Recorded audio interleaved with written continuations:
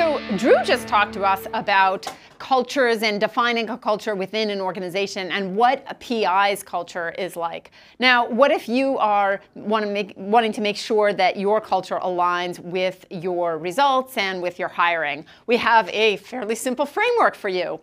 We call it the culture wheel. Think of it this way. First, you want to define your culture. A lot of companies have mission statements and value statements, and they have cultures defined in a really kind of platitudinous way.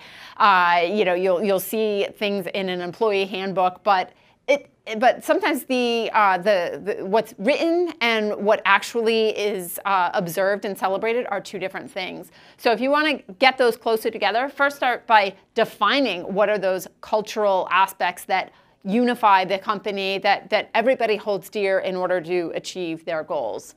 Next, I want to make sure that you demonstrate those cultural values. If you are at the top of a company or leading a team, or even if you're not, it's important to demonstrate those values to your colleagues and to other people outside of the company who might be considering joining.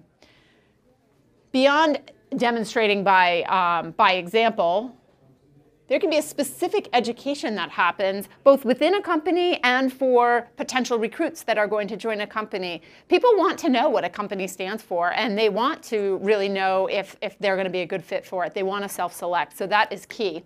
Next, once you have people on your team, hold them accountable for aligning with the culture.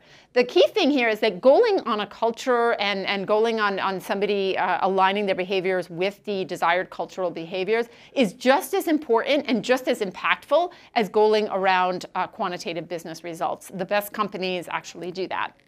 So once you're holding people accountable, it makes sense to reinforce this and to celebrate when people are acting in accordance with a culture.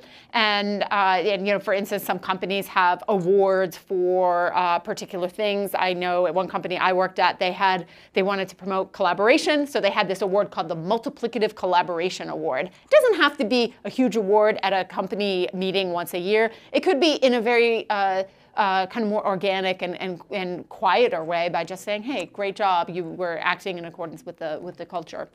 And lastly, revisit. Cultures are living things. They evolve over time. A company today might be very different than it was 5 years ago, might be very different than what it will be in 5 years as new people come in and as the context changes. So making sure to revisit that culture regularly, for instance, by surveying employees and saying, how is our culture distinct now from how it was a couple of years ago? How is it shifting?